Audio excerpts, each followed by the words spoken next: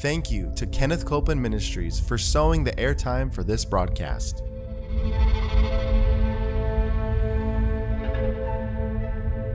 There's enough power in every sick room and in every hospital room to raise up that sick one. That may be describing you. Yes. You may be in a sick room.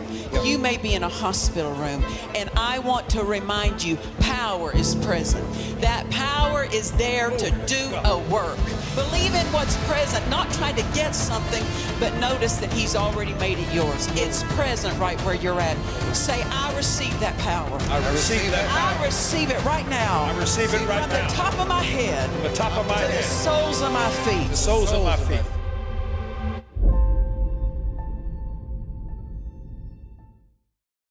Welcome. We're so glad you're with us today for Jesus the Healer. Come on in and bring your faith. Yes. Bring your Bible. Yes. Bring something to take notes on and expect to hear from God today. Amen. Amen. And add this, expect to change. Amen. That's right. That's right. Because you know what? If we can hear something that will bless us, but if we don't change to implement it, There you go. Amen. we don't receive all we could or should receive.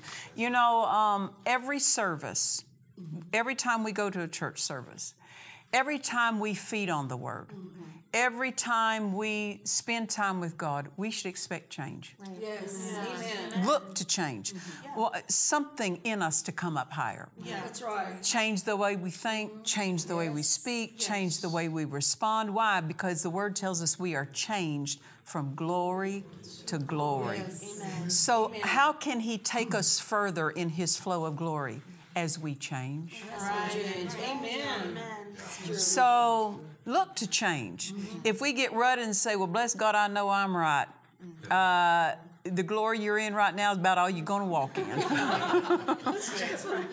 Because to go further, for all of us to go further in the glory of God, what that glory holds for us, we need to change. So I say this, expect change. I want to make change, right? We don't want to get rutted and set like concrete to where God can't manipulate and mold us and shape us and form us more into more of what belongs to us. Amen? Amen. We've been talking about, go back, watch previous episodes. Right. Because I'd love to be able to repeat some of these things, but I got 71 pages of notes here I got to get through, and I can't get through them if I repeat them. I do endeavor to go slow. It's important to go slow. I state and restate things because faith comes by hearing, and you have to hear it more than once. And two, to recognize and not let some things slip by you. I don't want things to pass by quickly, so I do, on purpose, repeat myself, but we can't go back and repeat everything. So go back and watch the previous episodes to this series that we've started. We're teaching on something that is critical to our faith life. It's critical to our health. It's critical to our prosperity. It's critical to our homes and our family into the plan of God for our life. It's called walking in love. Faith is the currency of heaven. It's how we conduct business with God. We cannot conduct business with God without faith. But without love, faith doesn't work. That's right. And when I'm teaching in these episodes on this series, I'm talking about two different kinds of love: human love or divine love. Yes. Human love is all we could walk in until we were born again. Right. Yes. That's all that's available to the man who is not born again is human love. That's it. He can't walk in anything but human love. But once we're born again, divine love comes in us. Yes. Why? Because the nature of God comes in us. The life of God comes in us. And God is love. Yes. So now we have His nature, which is a love nature. When God moves, love moves. Yes. When God speaks, love is speaking. Amen. And that's to be our flow. Yes. So we're done with human love. We put it away. Yeah. Now we've got divine love. Why? It trumps human love. Yeah. Human love is all about how I feel, how I think. How you treat me determines how I treat you. That's human love. That's good, man. Divine love is how I treat you is how God treats me. How God treats me is how I'm going to treat you. Not how you treat me, how God treats me. Two different things. So we put away human love. We're done with it. Human love falters. It can look like it'll succeed for a time, but then it's going to quit. And if it stays, if I could say this, if people say, well, I'm still walking in love, I'm still married to my spouse, but they've lost kindness. There's no more joy in it. That's because human love it can't go the distance. It can't go the length. But divine love never quits. It never runs out. Why? It trumps everything. So we're done as believers, as Christians, we're done with human love. We put it aside. It's no longer based on feelings. It's no longer based on how I think. It's based on who's in me. Who's in me. Letting that divine love that is now in us, we draw on it. And as we draw on it, it can flow out in a lesser measure or a greater measure. We want a great measure, a great degree of the love of God flowing out. That's determined by us, not by God. It's by how much we yield to it and how much we become skillful and how much we let the love of God define how we think.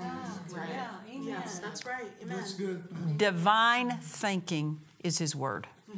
His Word is divine thoughts. So now our love, this divine love is defined by the Word. It's no longer defined by feelings. Because that's how human love is defined, not divine love. So we have to go to God Himself to find out how this love thinks. The wisdom of God, the genius of God is the flow of this divine love. Amen. So we got our homework cut out for us. That's what I mean. We never reach the end of discovering how far divine love will take us. That's right. Amen. Amen. Romans 10 verse 17 says, faith comes by hearing, and hearing by the word of God. But once faith comes, that doesn't mean it's working. Yes, that's right. It's come, but it's not working. Galatians 5 verse 6 tells us how love works. Faith works by love. Faith comes by hearing, but it only works by love. So when we're done if we step outside of love, we also our faith was interrupted. It can go no further. If we call faith the vehicle, love is the engine to that vehicle. And if that engine isn't operating, that faith goes nowhere. That vehicle of faith doesn't move anywhere. So these are the things we've been talking about. 1 Corinthians chapter 14, verse 1, the Amplified Classic Translation says, eagerly pursue and seek to acquire, or we could say this, develop. Develop, give place to, acquire your skill with this. That's what it's talking about. Acquire your skill with this love. Make it your aim, your great quest. You say, well, I've been praying for God to give me His love. No, He's in you, so His love is in you. His nature is in you. The love of God is in you. The Word tells us the love of God has been shed abroad in our hearts. It's not in your feelings and your emotions, but you draw that love out of your heart and make your feelings and your emotions comply with that love. That's right. Amen. I want to finish a story. Dad Hagin said something, and I started a story yesterday and got a good part of it finished, but there's an additional part to it I want to touch on today. But we prefaced it with something that Hagin said.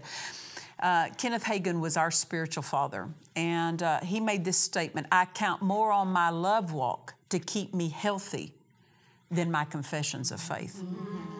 Confessions of faith are right, but they don't work when we're not on the territory of love. That's right. Amen. Yes. If our love stops here, our faith stops here. That's right. No matter how much we're feeding our faith, no matter how much we're hearing the Word, no matter how many sermons we're listening to. If our love only goes this far, our faith only goes this far. Amen. Amen. The further we go, letting love dominate us, letting love, our faith extends, So good. goes further. Amen. So that's why Dad Hagin said, I count more on my love walk to keep me healthy than my confessions of faith. Confessions of faith are right. We should do that. Yeah. But you can't do it. It won't do any good till you're on love's territory. You have to be on love's territory making those confessions. If we're off of love's territory, we're not walking in love, and we make confessions of faith, they go nowhere. Right. Yeah. Yeah. Because faith works by love. Yes. And if love has shut down, if love is not operating, faith is shut down from moving forward. It's not operating. Yeah. Amen. You may be making sounds of faith, Yeah. That's right. Yeah. That's it. but that faith isn't moving. That faith isn't making progress.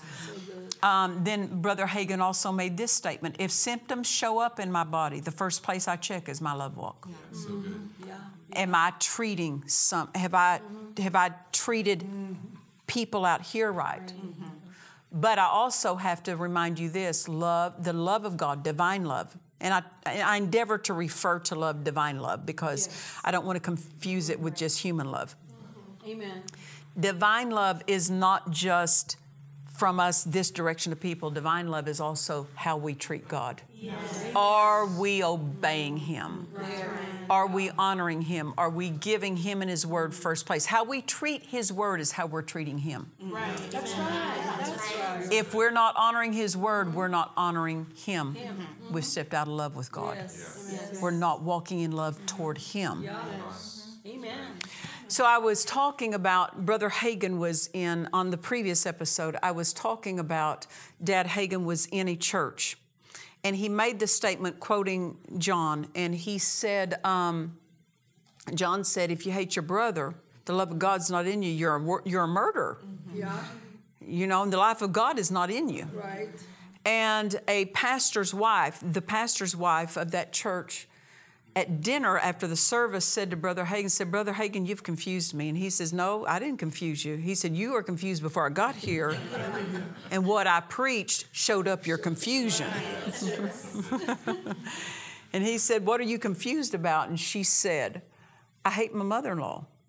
But you said tonight that if you hate your brother, you're a murderer and the love of God's not in you. The life of God's not in you. And Brother Hagin, in the course of that, I did leave this part out. He said, during the service, he said, if you hate your brother, you're a murderer and the love of God's not in you. And he said, that includes your mother-in-law. He didn't know that she was struggling with her thinking toward her mother-in-law. Yeah. So at the dinner that night is when she said, I hate my mother-in-law to him. Now see what's she doing? She's talking about human love. Yes. Yeah. That's right. What's the word talk about? Divine love. Divine love. What's in us? Divine love. Yes. Because divine love is in us, God expects us to walk out of divine love and leave human love behind. We're done with that. She was holding on to human love. Yeah. So she was just out of her emotions, out of her own thinking. She had decided she didn't like her mother-in-law.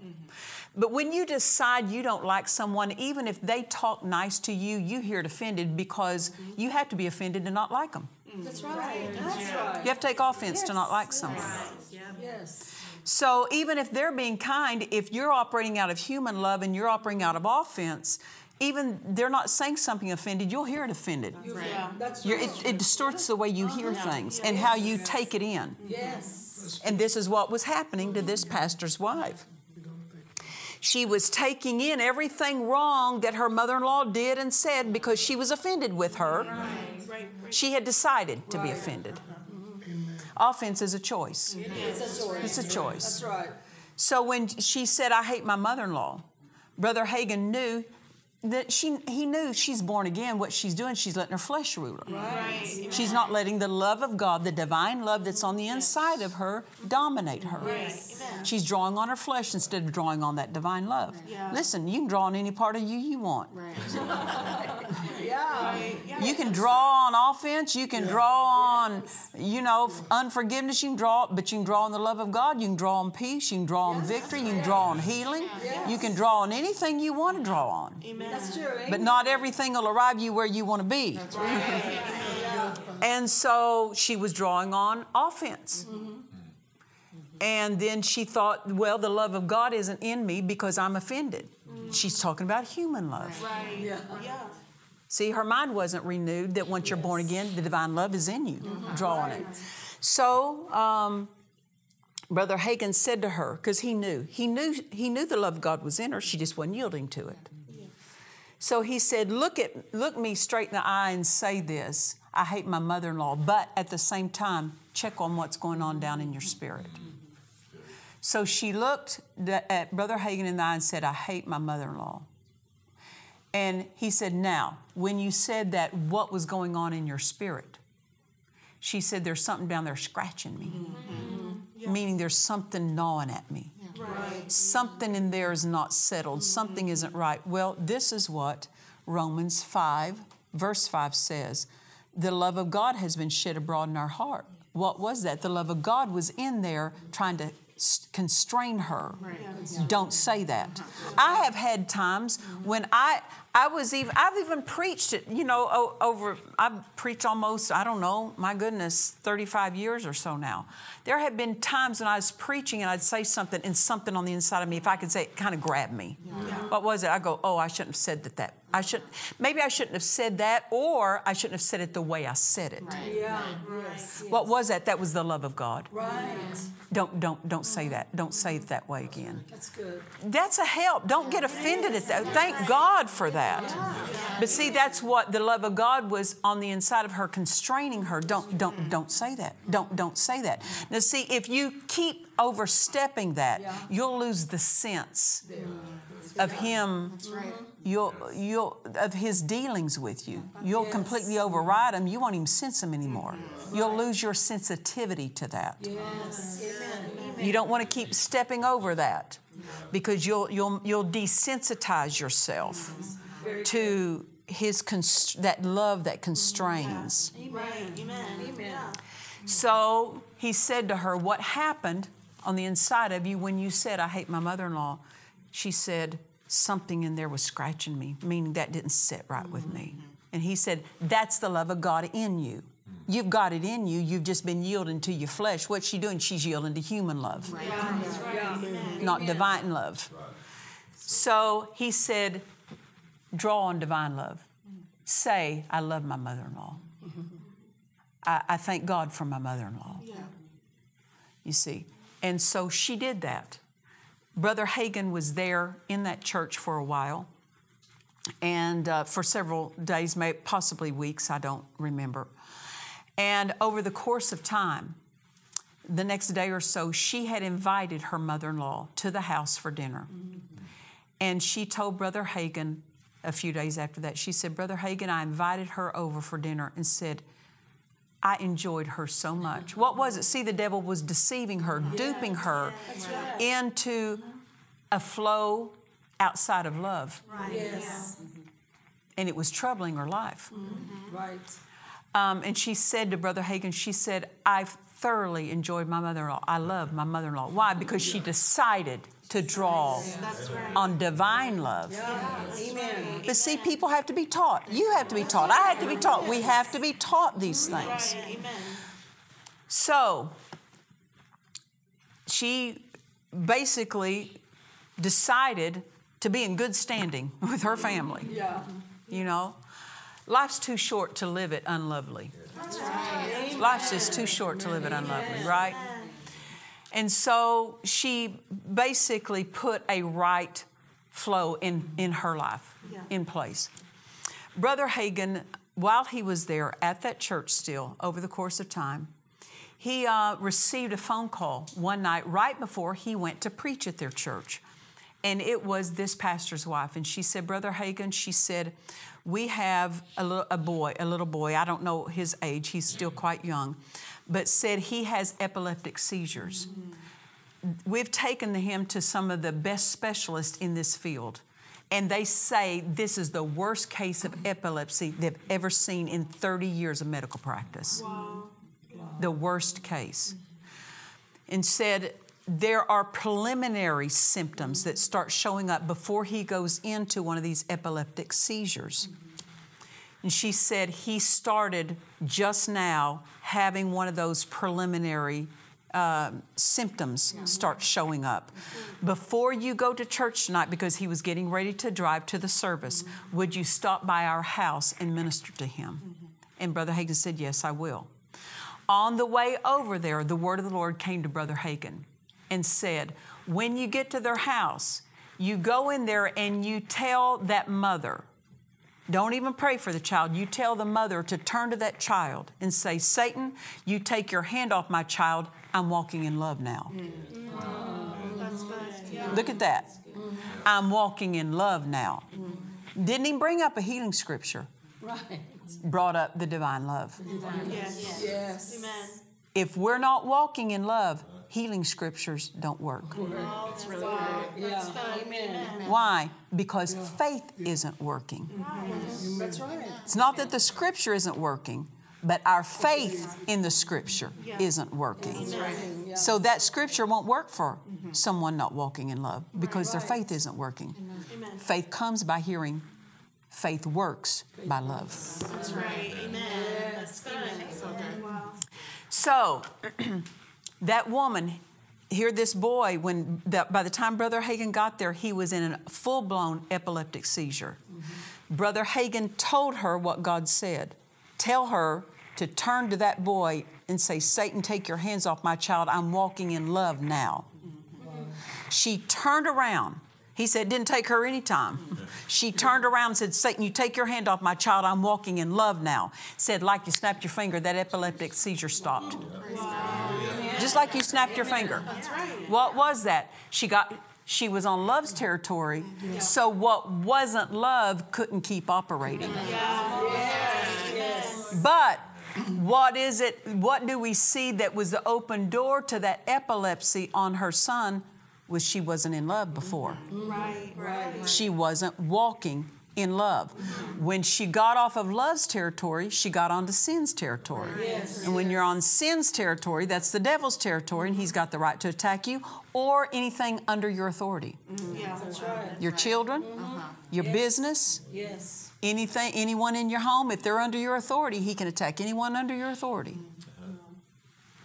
So your love walk is not just connected to your happiness. It's connected to God's blessing upon everything within your authority. Yes. Amen. Amen. Now, the interesting thing that Brother Hagin said in teaching this, he said she had spent years not walking in love. But the moment she made one step back into love, her faith worked. Amen. See, she didn't have to take years to get back into once she got back onto love's territory. See, you might not have been walking in love. You might not have been yielding to the right thing. But once you decide, I'm going to walk in love, divine love. I'm going to let the love of God dominate me. At that moment, now you're back on love's territory. Faith works. Faith in the Word works, and you can receive instantly what belongs to you. Amen. Amen. Amen. He said years later he saw that family again, and he asked the mother, did your son ever have any more epileptic seizures? She said one time about 2 years after that. She said those preliminary symptoms started. Listen what she said. She said, I turned to my son and says, oh, no, you don't, devil. I'm still walking in love. I'm still walking in love. So that makes sense of why Dad Hagin said, I count more on my love walk to keep me healthy than my confessions of faith. Because love is God's realm. That's right. God's realm is a love realm. Amen. God's territory is love territory. When we're walking in love, we're on His grounds. Right. You know, if you own land, that's your land to walk on. Yeah. Right. If you get on another man's land, you're trespassing. Right. Right? Any part of God's territory, any part of God's realm we can walk in. Yeah. Love is that territory. Yes. As long as we walk anywhere on love's territory, we're safe. Yes. We step out of that, we're trespassing onto sin's territory. Yes. And we have a right, the devil has a right to attack us. Right. Yeah. Walking in love is not just advised. It's mandatory to receiving and walking in the victory. And this is why many times people are confessing faith scriptures. It's good to confess faith scriptures. Healing scriptures, prosperity scriptures. What territory are you on? There. That's right. That's good. Are you on love's realm? On love's territory? Love's property? Or have you left love's property and gotten on sin's property? Wow. Amen. I want to pray for those of you right now. If you say, Pastor Nancy, I can look and say, I know the Spirit within me, the Holy Ghost within me, He's prompted me. I've not been walking in love toward this person or that person. Just correct it right now. I choose. It's a choice. I choose to let the love of God dominate me. Say this with me. I choose to let the love of God, divine love, that's in me, dominate me. It will take the lead. I follow God. I follow love. So now, I'm on love's territory. Satan, you take your hands off my body, off my mind, off my home, off my children, off my business, because I'm on love's territory. And I'm safe on love's territory. Amen. Hallelujah. Well, we've been teaching out of our book called Love, the Great Quest. We want you to get your copy. And as we say, don't just get a copy for somebody else. Get a copy for yourself, too. Amen. And you can get that copy at DufresneMinistries.org or JesusTheHealer.org. Go there and order your copy, and we'll get it right out to you. And until next time, remember this: Jesus is the healer. God bless you. To watch or listen to today's message and other messages by Nancy Dufresne, visit DufresneMinistries.org. Love is to lead and govern us, and we are to make it our quest to pursue the way love leads. Victories await us as we learn to walk in the truths of divine love found in this book by Nancy Dufresne. Order Love, the Great Quest now at DufresneMinistries.org. This is Pastor Nancy Dufresne inviting you to join us in Murrieta, California at World Harvest Church for our annual Holy Ghost meetings. The dates are January the 5th through the 10th. We're inviting everyone to go to our website at DufresneMinistries.org and register. We look forward to seeing you there. God bless you. In this series, How to Keep Your Healing by Nancy Dufresne, learn how to skillfully stand your ground against the enemy's strategies and enjoy your total victory. Order now at DufresneMinistries.org. We trust you've enjoyed this message. Visit us at DufresneMinistries.org to learn of our upcoming meetings, share your testimony, submit a prayer request, or visit our online store. Thank you to the friends and partners of Dufresne Ministries for making this production possible.